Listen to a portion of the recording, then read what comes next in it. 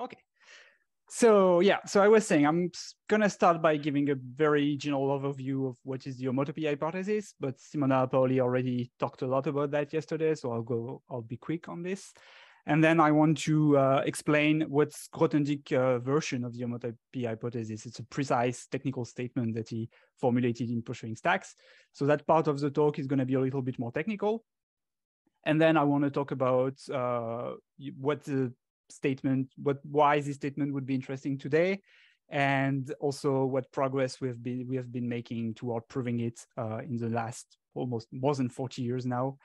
And so I'll talk a little bit about work by different people, including myself, toward proving Grothendieck formulation of the homotopy hypothesis.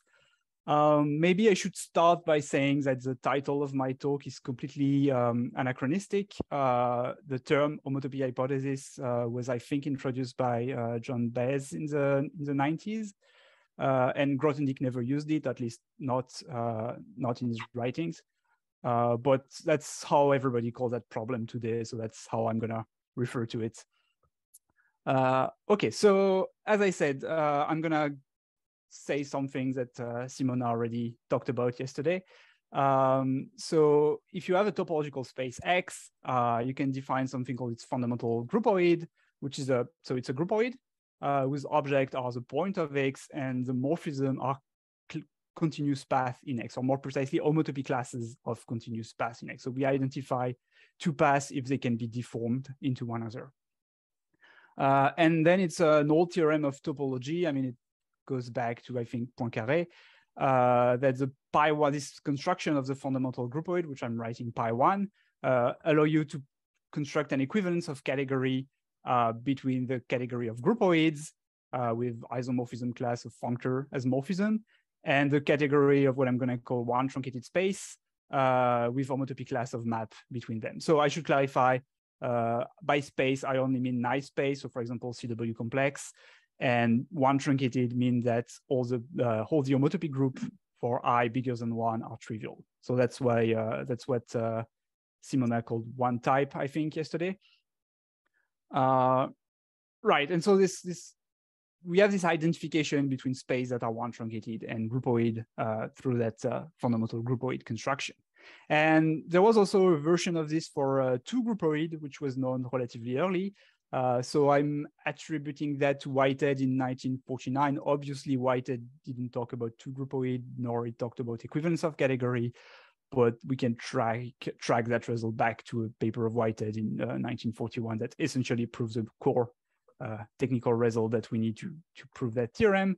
And you can show that there is an equivalence of category between two truncated spaces, so space where pi3, pi4, and so on are all trivial, and the category of strict two groupoid with, again, isomorphism class of functor between them, and for space, you take homotopy class of map between them. So the homotopy hypothesis in general is an attempt to generalize that to bigger classes of space, basically all spaces ideally.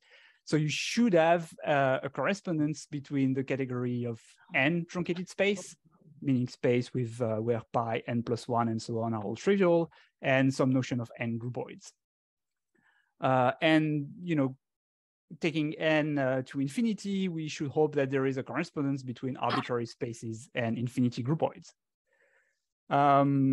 So Grothendieck was very interested in this question in the early 80s, and he wrote a whole manuscript about that called Pursuing Stacks. So as far as I know, he's the first one to explicitly suggest this, or at least to write about it, though, I mean, it's not, I think the idea was already a little bit around among topologists. But yeah, I mean, this is the oldest written trace I can find about this problem. So maybe to clarify a little bit how this should work. So we should have like some sort of fundamental infinity groupoid construction of a space X. So the object of that potential infinity groupoid should be the point of X. And then as arrow, we should have all continuous paths of X. We no longer take homotopy class, because now the homotopy are the two arrow of our groupoid. The two arrow should be the homotopy between paths that preserve the endpoint of the path. And more generally, the free arrow should be homotopy between homotopy. So you can think of a homotopy as a surface between the two paths, and you can deform a surface to get a notion of homotopy between homotopy. And you want homotopies that preserve the boundary, meaning you preserve the path that your homotopy is between in the first place. And more generally, you want that n arrow as a boundary preserving homotopy between n-1 arrows. And this should be equipped with a lot of like composition operation, because you want to be able to compose path, and to compose homotopy, and to take the inverse of a path and the inverse of a homotopy. So you should have lots of operation on all that. And those should make that structure into something we want to call an infinity groupoid. And so that should be the idea of the fundamental infinity groupoid of the space. So it's a generalization of this fundamental groupoid I mentioned earlier. Right, so maybe a point that's going to be important later is that here the n arrow in that presentation of the fundamental groupoid are going to be balls of dimension n. And the source and targets of such a ball are going to be the northern and the southern hemisphere of the ball, which are themselves topologically balls of dimension n-1. So, okay, now the big problem to make this statement formal, and actually what motivated Grothendieck, is what's an infinity groupoid. So basically, this problem is generally thought of as a test for a possible definition of infinity groupoid. Like, we don't know what an infinity groupoid is, and we're going to propose definition of infinity groupoid. And a good test if whether our definition is correct or not is to see if we can prove the homotopy hypothesis or not. And that's why it's called an hypothesis instead of a conjecture or the theorem. And that's clearly the idea that Grothendieck had in mind already in pursuing stacks. And he doesn't mention it explicitly, but it seems relatively clear that he had in mind the development of a theory of infinity category. Actually, the stacks in pursuing stacks is not the same meaning of the word that what we use today in mathematics. For Grothendieck, the name stacks was how he called a weak infinity groupoid. And he mentioned at several times that he wanted to call them like stacks in groupoid or groupoid stacks, which suggests that he had in mind more general kind of stacks that would be the weak infinity category. Okay, so before going into Grothendieck definition, maybe I should say a few things about what we nowadays call strict n category, which were just n category not so long ago.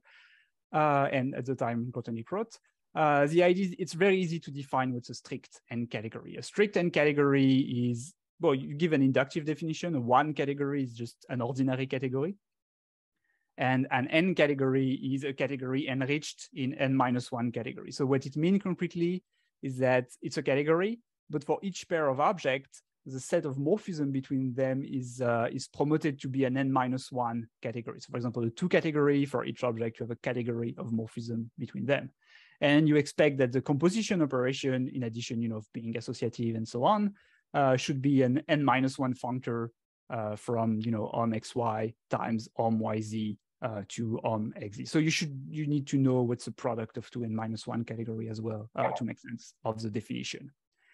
And so that inductive definition is, might not sound very clear, but it's actually fairly easy to turn that into a very concrete algebraic definition with operation and axiom. Like I could have flashed the definition. I mean, the definition probably would have taken me 2 slides.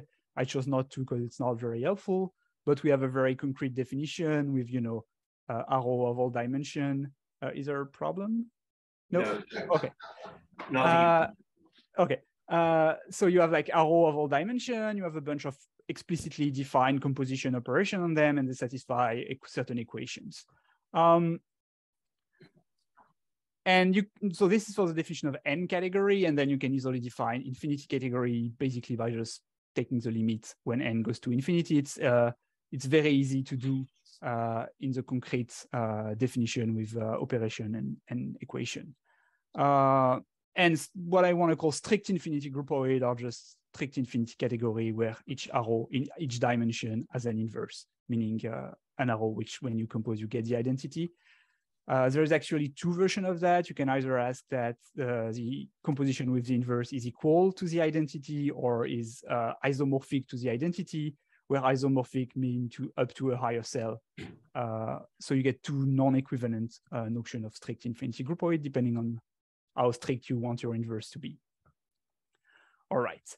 But unfortunately, those strict infinity groupoid, whatever definition you choose, they are not enough to prove the homotopy hypothesis. So, I mean, the obvious way to see that there's going to be a problem is that when you construct the pi infinity of x, as I mentioned it earlier, the composition operation you define, like composition of paths, homotopy, and so on, they don't quite satisfy what you expect of a strict infinity category. All the axiom, all the equality, the equation you should have are only satisfied up to homotopy. For example, in a strict n category, you would expect composition of cell to be strictly associative, like to be associative up to equality. But composition of paths is not associative up to equality. You need like either reparametrization involved, which are encoded by homotopies. So the obvious definition is definitely not going to be a strict infinity category, though one could hope that a different definition of pi infinity would give a strict infinity category. Actually, I've mentioned it's possible in the case n equal 2 for the n equal 2 version of the homotopy hypothesis that I formulated. I use strict to groupoid. And actually, there is a paper published in '91 by Kapranov and Voevodsky that claimed to prove this, that you can show the homotopy hypothesis using strict infinity groupoid with the weak inverse, with the weak notion of inverse. But it was shown later that it's actually impossible, and their proof was incorrect. And it's impossible already for n equal 3. There's no way to represent all 3 type using strict infinity groupoid. So the question is going to be to find a definition of infinity groupoid and to prove the homotopy hypothesis for that definition. So, and the thing is, there are definitions of infinity groupoid for which the homotopy hypothesis is well known. It's not necessarily trivial. I mean, you could take, for example, say that, okay, an infinity groupoid is just a space, and then the definition is trivial, but you haven't done anything. But there are non-trivial definitions for which we already knew the homotopy hypothesis before the work of Grothendieck. For example, the most generally accepted point of view nowadays that an infinity groupoid is what we call a Kahn complex, meaning a simplicial set that satisfies certain lifting condition. And that this pi infinity functor is the simplicial nerve or singular, the singular nerve functor. And so I'm not going to go into the detail of that because that's not the object of the talk, but that corresponds to the idea of representing higher cell, not using globes as I did earlier, but using simplices. So basically, in this kind of infinity groupoid, you would have object, points, you would have arrows, but then the 2 cell would not be between 2 arrows, but between the composite of 2 arrows and a 3rd arrow. And then the 3 cell would be like fillers for this kind of tetrahedron, dimension 3 simplex. Where so I haven't drawn all the faces because the picture would become unreadable, but basically each face is a 2 cell, and then you can compose 2 of them on one side and 2 of them on the other, and the 3 cell is between those 2 composites, and so on and so on. The n cell would be some kind of n simplex. And like with this definition of infinity groupoid, the homotopy hypothesis has been known since the work of Kahn in the 50s. Maybe we need a little bit of the work of Quillen on model category to really make it formal, but it's mostly from the work of Kahn in the 50s. Like we already knew for a long time that homotopy type, the homotopy type of the space is completely encoded in the associated Kahn complex. Okay, but the thing is, Grothendieck did not like the idea of taking Kahn complex as definition of infinity groupoid. He explicitly says so in pursuing stacks.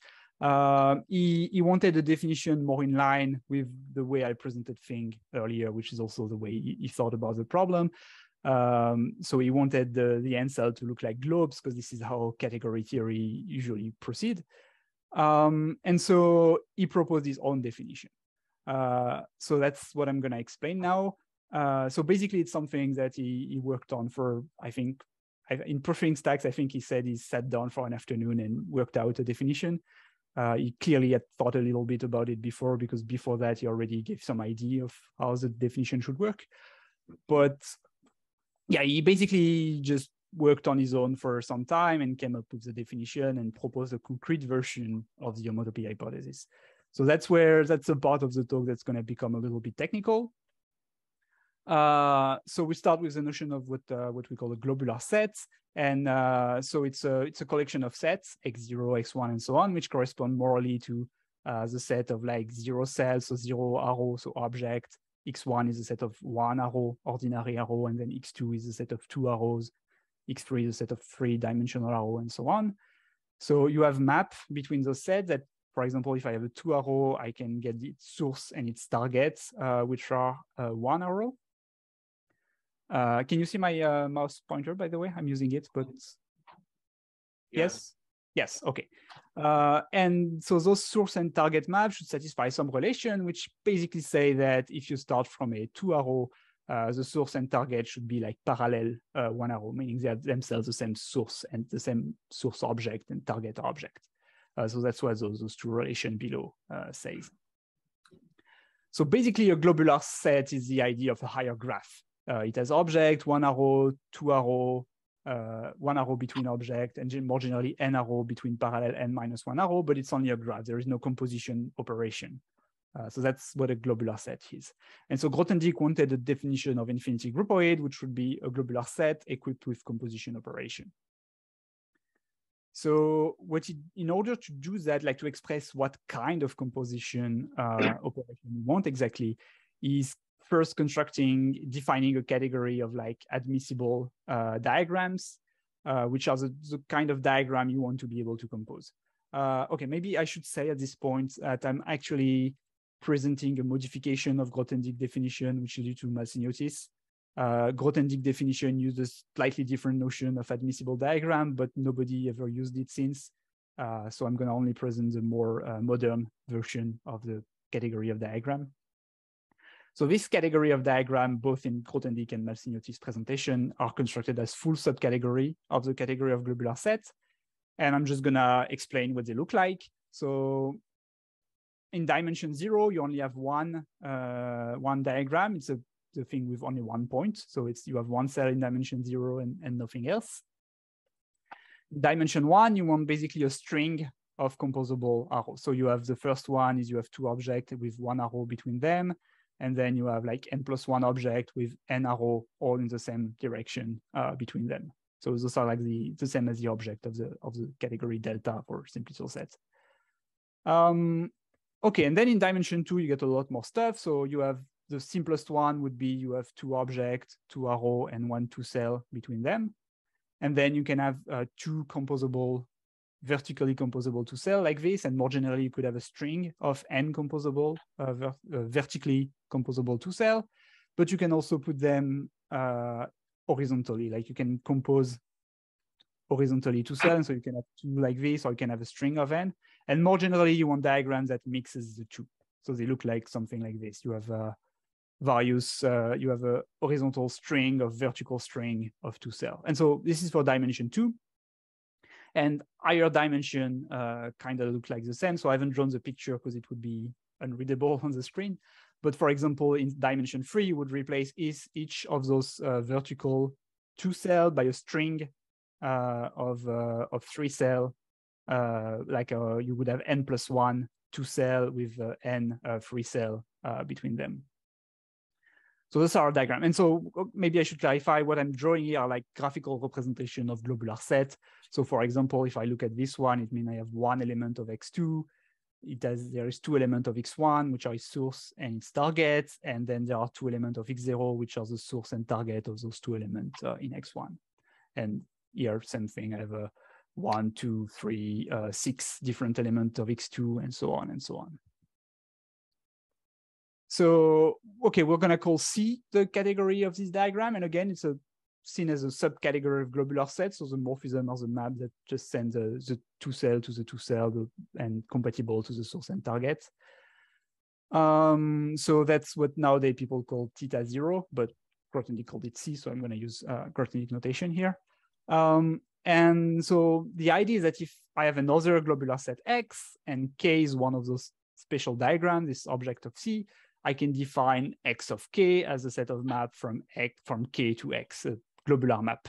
So that's the set of way to like evaluate or label, maybe I should say, to label the set, the cell of K as cell of X in a consistent way.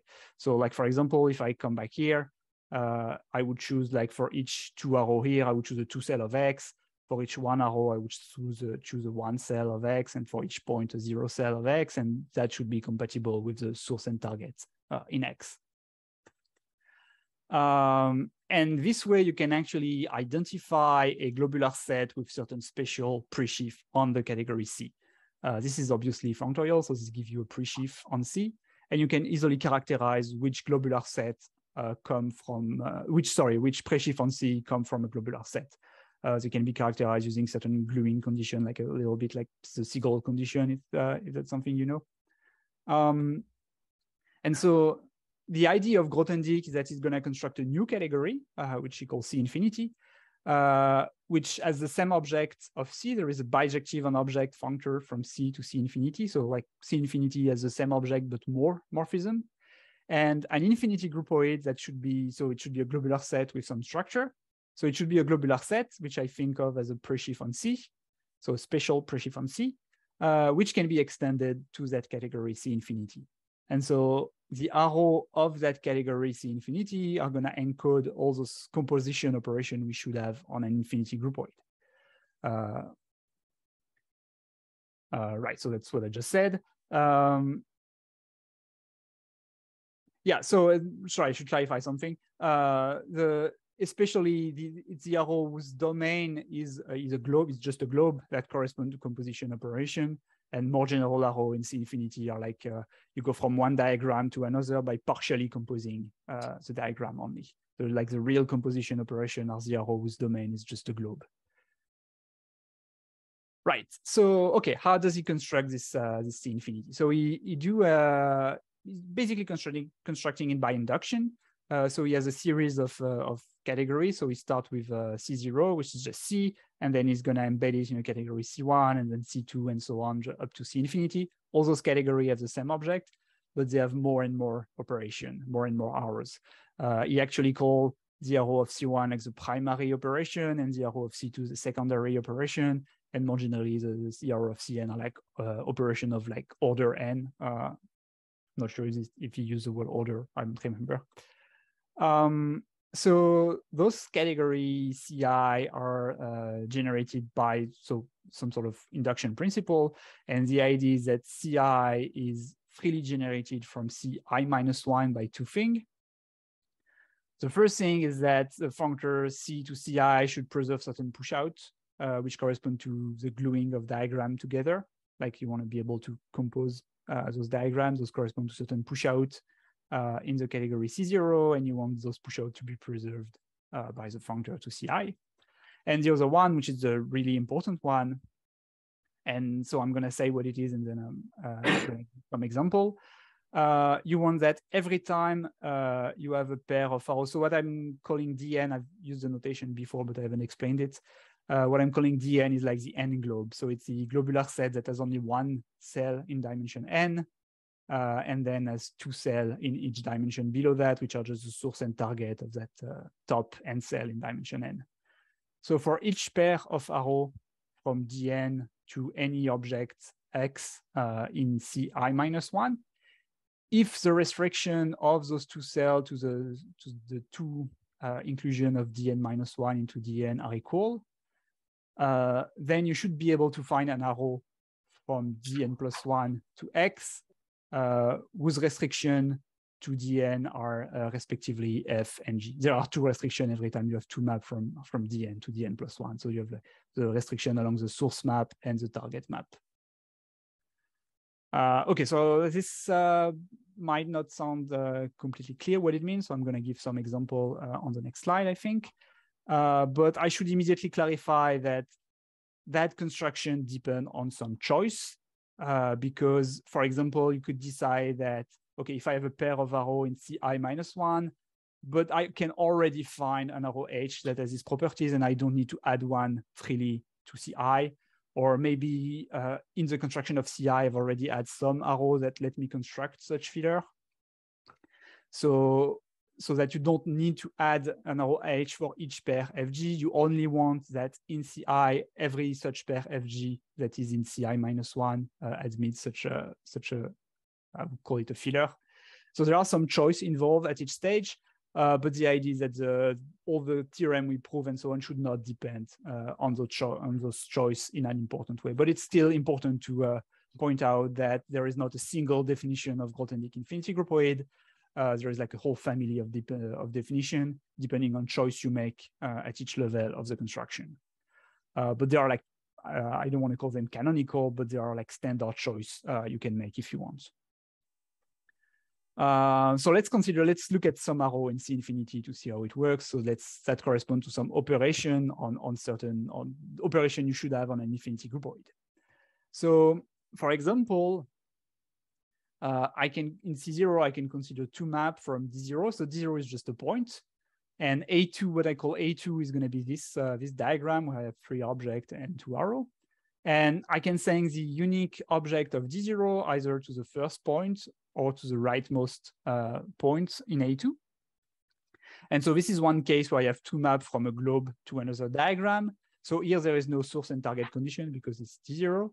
And so it means that in the next stage, so in C1, there should be a map that goes from D1, so just one arrow, to this diagram A2, and which when you restrict it to one of the 2 objects, the first one goes to the first object and the last one goes to the rightmost object. That's what I mean by preserving the endpoint here. And so in terms of infinity groupoid, that should encode an operation. So the infinity groupoid are pre-shift on that category. So the operation goes the other way. And so it's an operation that takes 2 composable arrows and sends an arrow that goes from the first object to the last one. And so that should encode the composition of one cell, or at least it's an operation that has the same behavior as the composition of one cell. Okay, now using that map, I can construct in C1 2 different maps from D1 to A3 that correspond to the 2 different ways of bracketing the composition. Like if I think of that in terms of operation, I can take the operation that first compose the first 2 arrows and then the third one, or the other one that first compose those 2 and then the third one. So that's gonna give me 2 different morphisms in the category C1 that go from this 1 arrow to this diagram A3. And they have the same source and target because both of those arrows preserve the endpoint of the total diagram.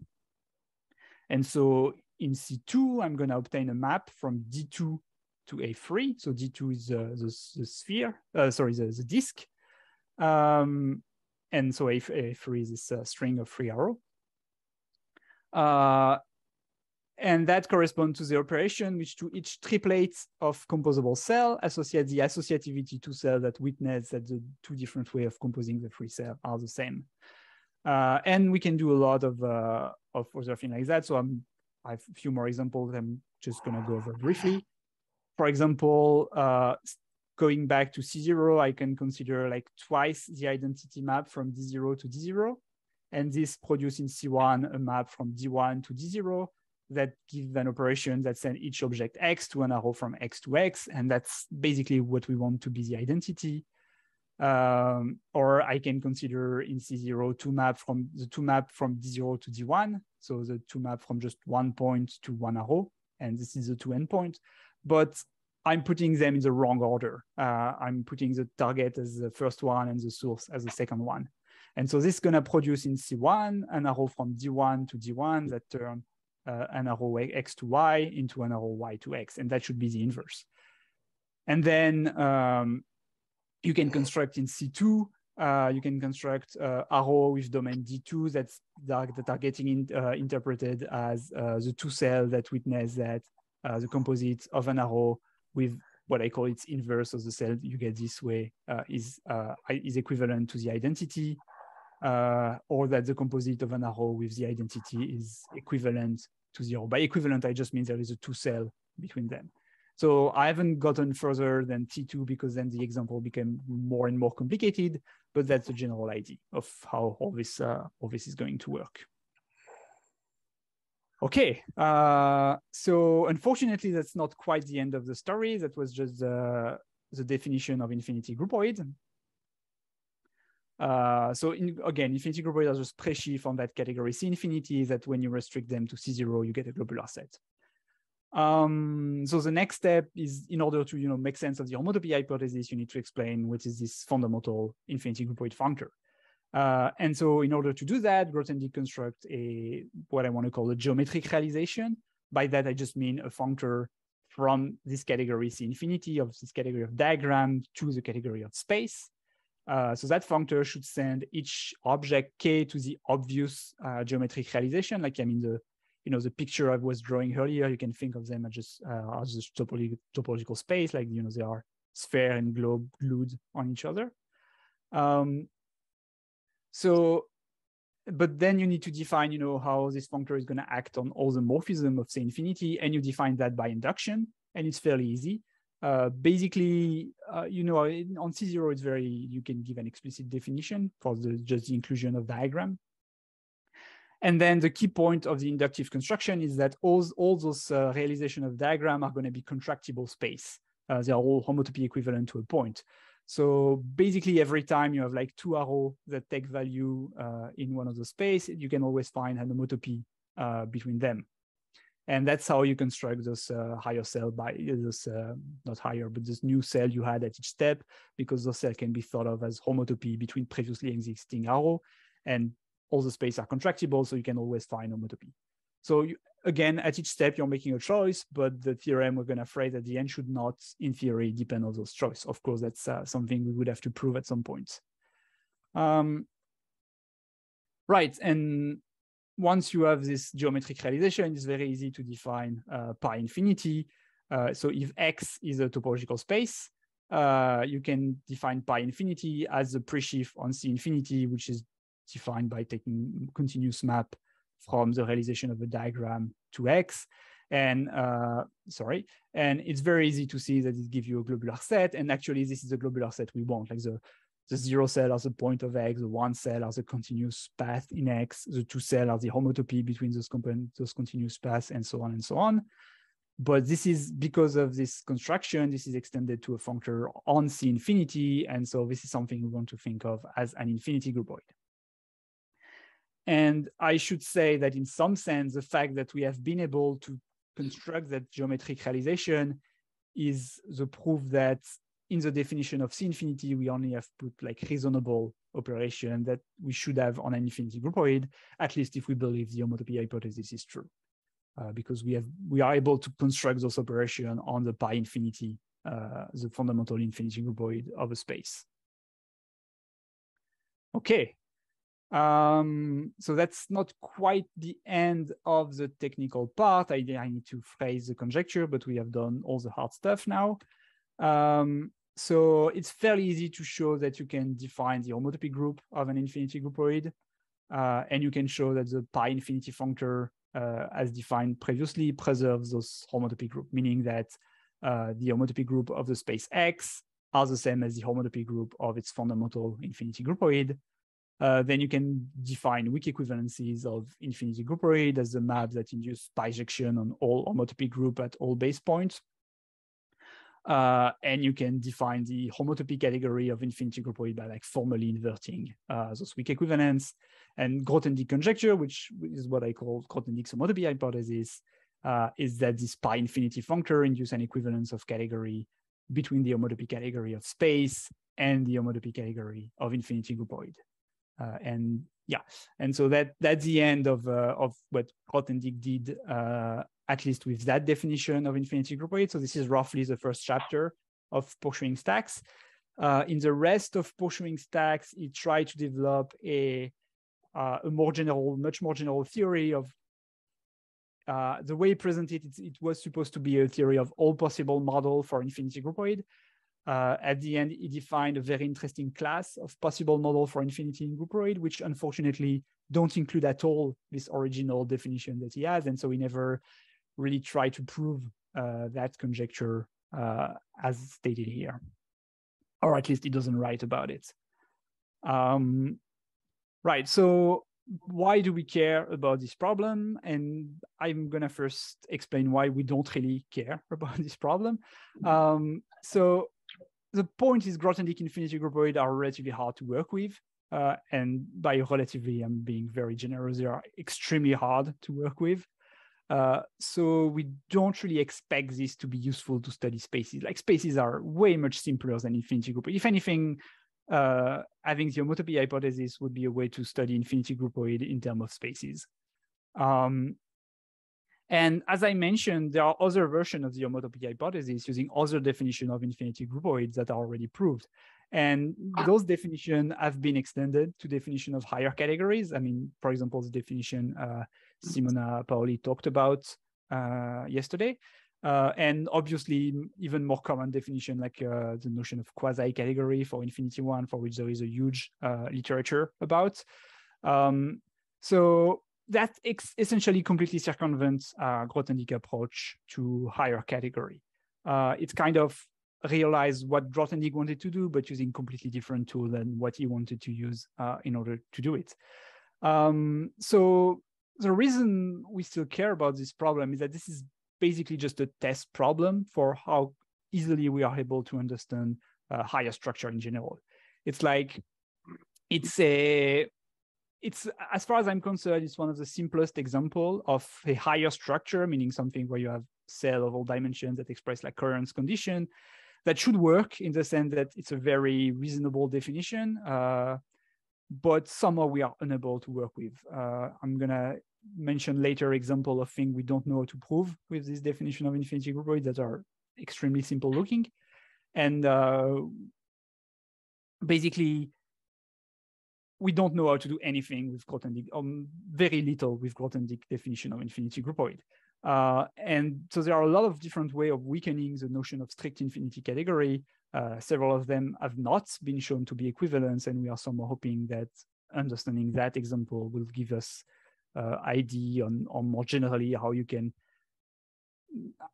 not necessarily help to prove other comparison theorem, other specific comparison theorem, but to more generally understand how to solve bigger class of problem. I would say this is one type of problem that we have never been able to solve. Okay, so where are we toward the proofs of this conjecture? What progress have been made?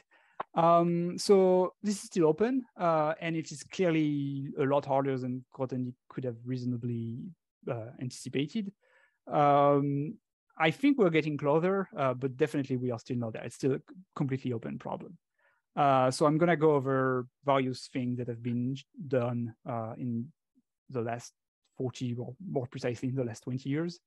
So the thing is, the Grothendieck conjecture, so it appeared at the beginning of pursuing stacks, which for a long time was just was relatively hard to find as a text and was extremely hard to read.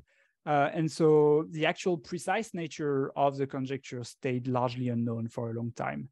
When you read the literature up to 2005, 2010, basically people were aware that Grothendieck had worked of this problem, but not many people were aware that Grothendieck had a formulation of the homotopy hypothesis.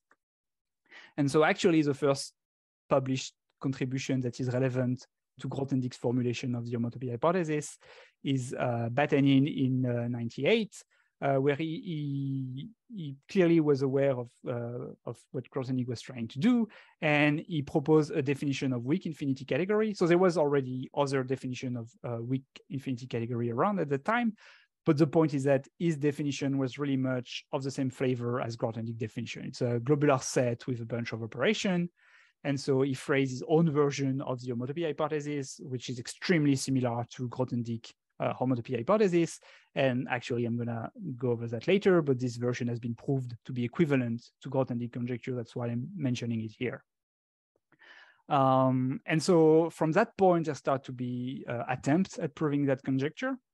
So in 2001 and 2006, there was two papers by respectively Berger and Cieszynski that obtained a partial result toward Batanin version of the conjecture that were extremely promising. I mean, there is a theorem in Cieszynski's paper, which honestly is basically the homotopy hypothesis. Like you could hope for a slightly better statement, but it's very close to be the homotopy hypothesis. The problem is that there are mistakes in Berger papers that completely invalidate the result of both papers. There are theorems in Berger papers that have counterexample, and Cieszynski used those theorem, and it's not completely clear what can be saved from those papers. They clearly have extremely interesting approach, extremely interesting methods. As far as I'm concerned, this is one of the most promising strategy to prove the homotopy hypothesis today. But yeah, we cannot directly use what's in the paper, just the general idea and the method that they use. None of the result is proved. I mean, because of mistake on previous result in the paper. But that's the first serious attempt at proving Grothendieck formulation of the homotopy hypothesis. I mean, Batenin formulation. So the next step is in 2007, where Malsiniotis published a preprint which completely present Grothendieck's definition of infinity groupoid and the homotopy hypothesis with all its detail, as I did before. And I said he slightly modified the definition, and what I presented is actually Malsiniotis' definition. And in the same paper, he also generalized Grothendieck definition of infinity groupoid to a definition of infinity category. So this is about, in the construction of C infinity, as I explained before, you want to be able to tell which arrow correspond to composition operation or coherence for those composition operation, and which arrow correspond to inverse or coherence for the inverse. And so he refined a little bit the construction to tell the difference between the two. And he's able to construct a new C infinity that contain only the composition operation, and so which leads to which is leading to a definition of infinity category. And not that long after that, so in 2010, it was Dimitri Arras' PhD thesis. So 2010 is the time it was published. Maybe the results were known before, because he worked on that basically for 3 or 4 years. So Arras proved that Batenin definition and the Grothendieck-Malsiniotis definition of infinity category are equivalent. And here by equivalent, I mean an actual equivalence of the algebraic structure. So it's an equivalence of ordinary category, not up to homotopy equivalence like we usually have with this kind of stuff. The definition really are the same in a very concrete algebraic sense. It doesn't involve any homotopy theory. So in particular, Batenin formulation of the homotopy hypothesis is, I would say, essentially equivalent to Grothendieck. There is a little difference in how you pass from infinity category to infinity groupoid. So, I mean, someone would at some point need to prove that the two statements are equivalent, but nobody has any fear that they are not going to be easily proved equivalent if we one day need to do it. Okay, so shortly after that, we got the first study of the homotopy theory of infinity groupoid. Basically, if you think the homotopy hypothesis is true, you should be able to do homotopy theory in terms of infinity groupoid and using Grothendieck's definition. So as I said, Grothendieck infinity groupoid are hard to work with, so this is actually fairly difficult. So Arras only did relatively, I would say, basic stuff, basic from the point of view of topology. So basically, he proved basic property of homotopy group, like the fact that the homotopy group are actually grouped, and the fact that, for example, homotopy group do not depend on base point as soon as the base point are in the same connected component, that kind of stuff. And probably the most relevant, the most important result of his paper is that the notion of weak equivalent that we defined earlier, that, in terms of being a bijection or pi n, that notion satisfied what we call the 2 out of 3 property, meaning that, for example, if you have a composite FG of 2 morphism between infinity groupoid, if the composite is an equivalence and one of them is an equivalent, and the other one is also an equivalence. And this is actually a very difficult result. As far as I'm concerned, this is the most technically difficult result in the topic so far. And what I mean here is that it's the only result about infinity groupoid that really use combinatorics of the definition, that really construct a bunch of operation of infinity groupoid using this inductive definition and show property of those operations and use that to prove a theorem. All the other proof in the topic use more conceptual argument, and this is one of the few where you really have to go into difficult technical detail. So the next step is a continuation of Ara's work. So it's Lanari who studied the possibility of defining what we call a Quillen model category of infinity groupoid. So Quillen model category are like the most commonly used category theoretic model for homotopy theory. So basically, it's trying to set up a homotopy theory of infinity groupoid, like basically continuing what Ara started in 2013. And he couldn't quite do that. So he gave a series of equivalent statements to the existence of this model structure. And so if I have time, I'm not sure I will have, I will give some of them, and they are extremely simple looking. But he did prove that the model structure exists for 3 groupoid and also for 1 groupoid and 2 groupoid, but that was much easier. So he proved that we can build this homotopy theory for 3 groupoids. And he does that like by hand using very explicit construction, and that's why he has to stop at 3, because the complexity increased very quickly with the dimension. And so in 2016, so I put it after because in logical order it followed. It was an independent work, but because it was Lanari's PhD thesis, he did the work long before it was actually published as his thesis. So in 2016, I actually gave a proof of the homotopy hypothesis, but assuming something. And basically what I assume is one of the conditions that Lanari has in order to set up the Quillen model category. So essentially, I proved that if you can construct this Quillen model category of infinity groupoid, then you can prove the homotopy hypothesis. And not completely related, but I'm still mentioning it. Using the same kind of method, I also proved that I proved the version of the homotopy hypothesis, but for a different definition of infinity groupoid, which is also something defined as like globular set with composition operation, but not Grothendieck definition. And I need like basically what I'm doing is I'm adding a lot more composition operation to Grothendieck definition in order to be able to do that. And so the most recent progress on the topic is from 2019, where we just, there is not really, I think, not many new ideas in that paper. It's just combining previous stuff. So it's a joint work with Lanari, where we prove that this conditional proof of the homotopy hypothesis work not just for infinity groupoid, but also for n groupoid for any finite n. And so given that Lanari proved that there is a model structure for 3 groupoid, we can prove the homotopy hypothesis for 3 groupoid. So there is one sense in which this is a nice achievement, because this is pretty much the first non-trivial case of Grothendieck's homotopy hypothesis to be proved. But on the other hand, the homotopy hypothesis for 3 groupoid was known before that. So for example, I think Simona Paoli has a version of that, so she has like a globular definition of 3 groupoid. Well, maybe she has a definition of 3 groupoid that is in category theoretic spirit, where she can prove the homotopy hypothesis. And I think there was maybe other paper doing that as well. So it's like not a new result in the grand scheme of things, but it's the first case of Grothendieck formulation of the homotopy hypothesis. All right, so if I can take a couple more minutes, I want to go a little bit over this condition of Lanari. So basically, Quillen model structure are like our best tool to define like well-behaved homotopy theories. And so Grothendieck already raised the question of defining a model category of infinity groupoid in pursuing stacks. He actually asked that in his letter to Quillen if it's possible to construct a model category of infinity groupoid. And so we have model structure for like strict infinity groupoid. It's called the Brown-Golonsky model structure.